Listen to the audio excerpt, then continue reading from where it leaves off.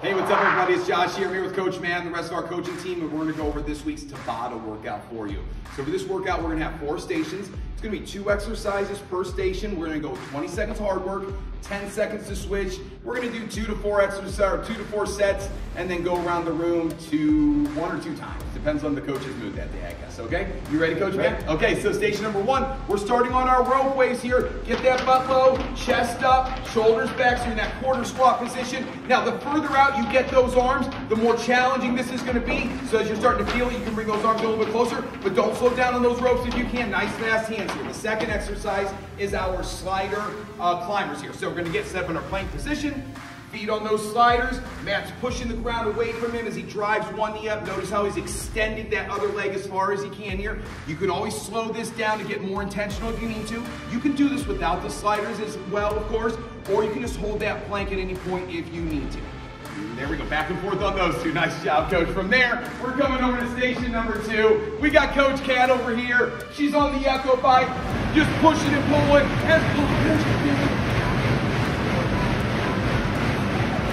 Oh, good job, Cat. Okay, second exercise here. We're coming off the bikes and we're going to be doing our squat lunges now. So get low in that squat, trying to stay low the entire time here, stepping back into that lunge, right? So we're not trying to shift too much here. We're going to keep some of that weight on those quads the entire time here. Now, obviously, if the squat lunges are an issue for any reason, you can always work some pulse squats, iso squat, or body weight squats here as well. So make that adjustment if you need to. Nice job, Coach. From there, we're coming all the way across the room to Coach Lynn over here.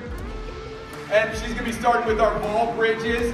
So drive those elbows into the floor, pull those feet in, drive those hips up. So our feet come in, hips go up, hips down, feet out. Now, if you can keep those hips up the entire time, even as you go out here and pull back in.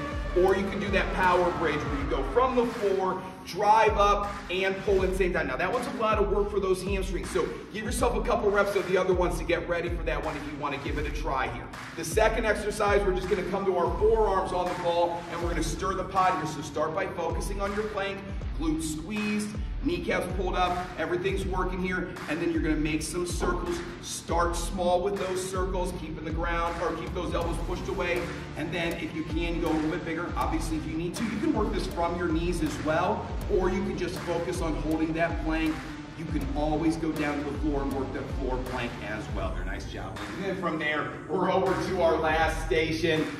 Coach Matt's back and he's showing the TRX squat rows here. So for this, squat jacks. So for this one, you're gonna start with your hands and feet together. Now Matt's gonna kick those feet apart, sitting into that squat, coming right back up and bringing those feet back together. So sitting into just like a jumping jack, up and down here. Now you can always step out with this one, side to side on those. You can work those straight squat jacks if you need to take straight squats if you need to take the impact out for any reason. Make any adjustment you need to here. And then the second exercise is our TRX bat wings.